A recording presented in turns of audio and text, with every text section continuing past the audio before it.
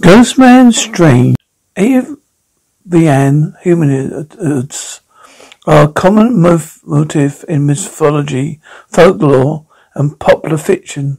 The term avians usually refers to an alleged alien species. In 1962, on a desolate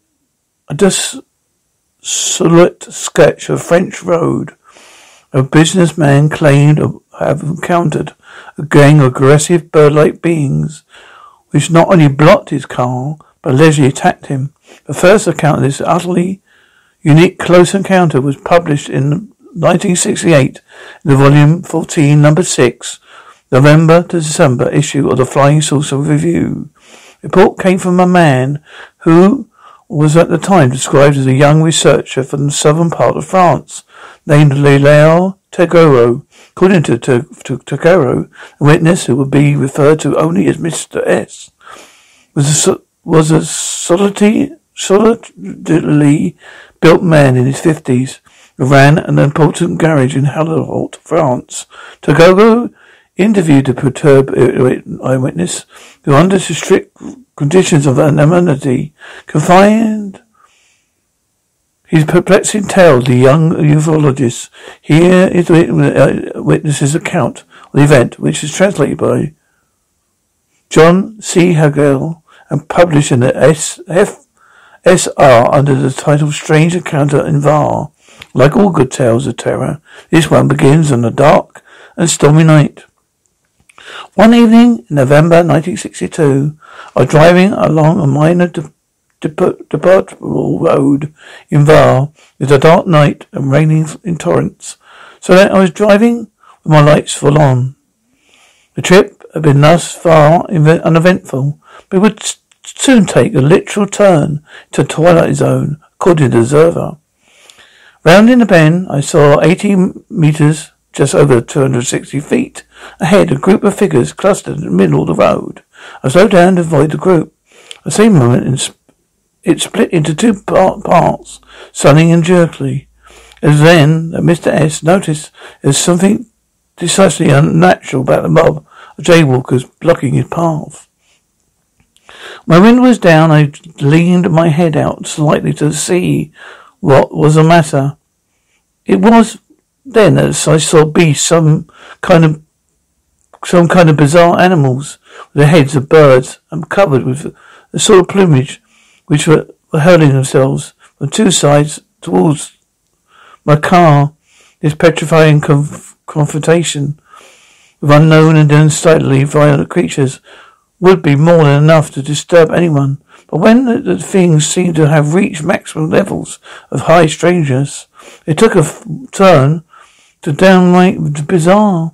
Terrified, I wound up the window, accelerated like a madman, and stopped 150 meters, approximately 500 feet further on. I turned around and saw these things, these beasts, these nightmarish sort of beings, which were heading, were sort of flapping their wings towards a luminous dark blue object which hung in the air over a field the other side of the road. Mr. S then described this extraordinarily extraterrestrial vehicle in more detail. It resembled two plates upside down and placed on one another, as if a flock of attacking birdmen. A hovering UFO would not strain the sanity even of the hardest individual. Mr. S put the probable cherry on the sundae with his final observations. On reaching it, the UFO, there were birds who were literally sucked into the underpart of the machine, as if by a whirlwind. Then I heard a dull sound. Then the object flew off at prodigious speed and finally disappeared. It seemed strange that these bipedal bird creatures were sucked into the flying saucer rather than climbing back inside. It happens that to most occupant reports, as bizarre as this may sound, one almost can help but wonder whether these beasts were actually piloting UFO seen by Mr. S, or they represent some kind of alien pets, or even food, a source, kind of an intergalactical free-range chickens, although extraterrestrials have got to eat too. According to Trogo, Mr. S was not interested in UFO phenomena or making his story public, simply for fear of being thought mad. Even though the witness had no interest in pursuing the origins. Even if the witness had no interest in pursuing the origins of these creatures, the rest of us have left the conundrum. What the heck did his middle-aged garage manager see the rain-drenched E back in 1962? The FSR story, considering this was back in 1968, when his daunting task to correlate such desperate accounts, felt that this story was important, especially in light of the Mothman report filed by John Keel in the magazine's July-August 1968 edition.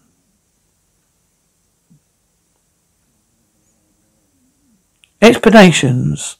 In 1849, Sir Austin Henry Layard, an English archaeologist and global explorer, found himself among the ruins of ancient Babylon in southern Mesopotamia. There he discovered the first pieces would eventually become the archaeological most controversial puzzles, cuneiform tablets.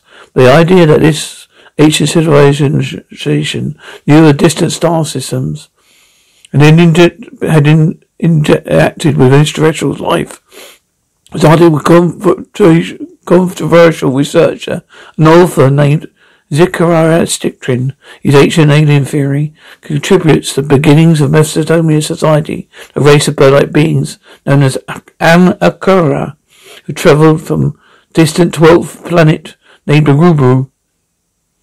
Stitchin argues that there was Siberian texts which tell the story that 50 Akuru, inhabitants of a planet named Nuru, came to Earth approximately 400,000 years ago, intent of mining raw materials, especially gold, for transport back to Nuru.